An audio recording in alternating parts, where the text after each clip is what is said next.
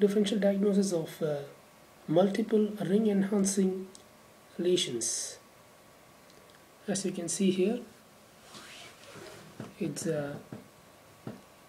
in the cerebral white matter and white matter gray matter junction. You see multiple small ring enhancing lesions.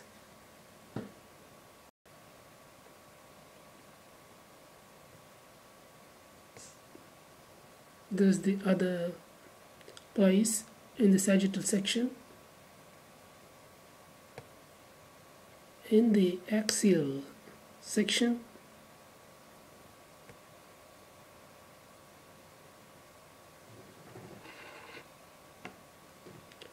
the contrast is too high, so you cannot visualize this in the video, but it is showing multiple ring enhancing lesions and not a single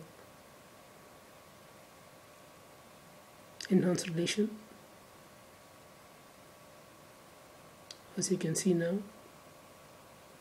to removing the glare with a ring enhancement and central hypointensity.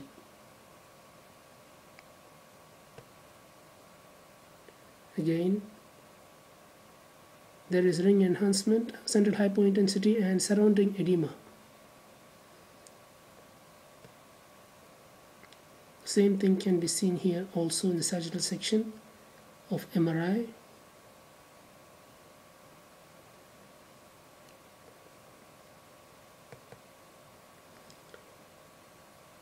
This will pose a diagnostic dilemma. Now I'm reading it straight from mypax.com, the discussion part. So, tuberculosis and neurocysticercosis pose a diagnostic challenge because they share certain common morphologic features. And even worse scenario is when they coexist. Our case illustrates well some features that are quite distinct for TB, because the T2 image shows the central hypointensity with the hyperintense rim, whereas the T1 image shows the central isointensity with the hypointense rim.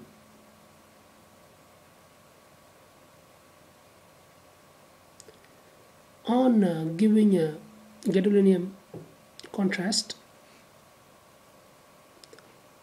the hypointense rim in T1 enhances, whereas the central isointensity remains the same. This is quite opposite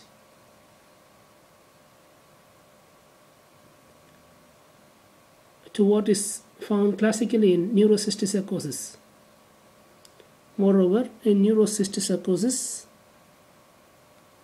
the inner lesion is placed eccentrically within the ring. The presence of clusters, as seen here, has not been reported any time. And calcification is more common in neurocysticercosis, though it is also seen in tuberculosis.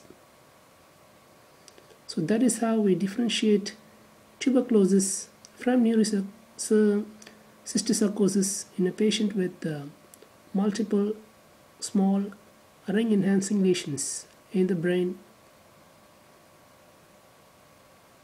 Thank you.